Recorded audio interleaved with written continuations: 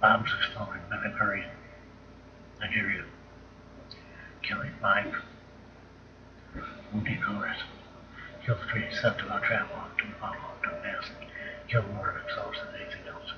Then another 2 hours later, sets off a bomb, kills herself. The blame broken around extremists were causing humanitarian aid, humanitarian mess in the country. 20 officers died over the last year. Boko Haram extremist group needs to be stopped. Nigeria just can't stop, I guess. Borderline terrorists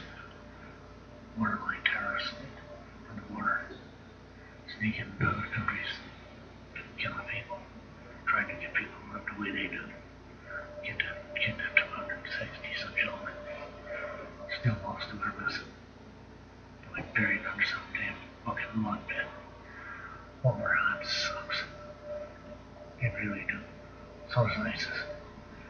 Killing 600 human beings. It's just despicable. I mean, how low can you get when you kill an innocent human being?